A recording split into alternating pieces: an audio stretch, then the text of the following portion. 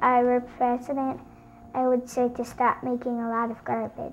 The whole country has just been stupefied. It was doublespeak. It was just bullshit for the last 20 years about we need to dig holes in the ground to put our garbage. I looked the word commerce up in the dictionary, and the word commerce in the dictionary is goods. Since when is trash goods? There's a lot of special interests, powerful special interests involved when you talk about landfilling and hauling waste, so they have a lot of influence over the legislature.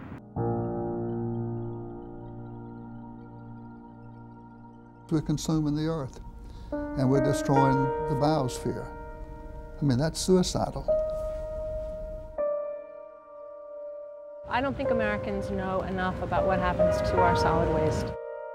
What do you eat out of there, out of the dumpsters? I eat really well. I can pretty much eat anything I want.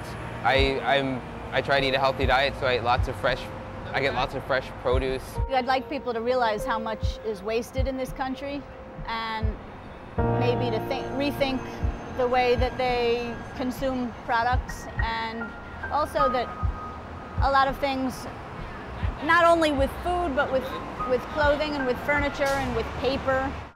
It's an abomination. I mean, considering the land consumption that all this waste is going to take up, considering the fact that so many of these items are not biodegradable and are going to be around for ages. There was a gentleman that I knew one time that told me that he came with a waste person to the state of Indiana, and that man got off that private plane and looked around and said, "Will you look at all that dumping ground?" The Society of Plastics Engineers has a very elaborate lobbying effort to keep plastics not particularly recyclable. We're putting the entire planet on a plastic diet, inadvertent plastic diet in which they're inadvertently eating plastic along with their natural food.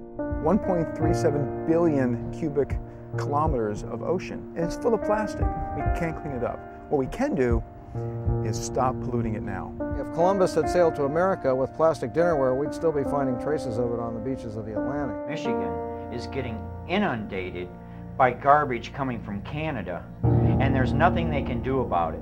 The city of Toronto is sending all of its trash to Michigan, and it's only spending about $37 per ton to do that, including transportation. Garbage sucks, but it needs to go somewhere, and I'd rather see it go on the state side than stay in Canada. Well, they can gripe all they want, but the bottom line is, if they're going to do something about it, do it.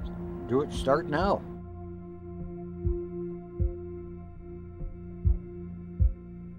In the meantime, all the moaning and groaning going on, these other guys are just laughing all the way to the bank. If I had garbage in my house, I would not be happy. I would not be happy.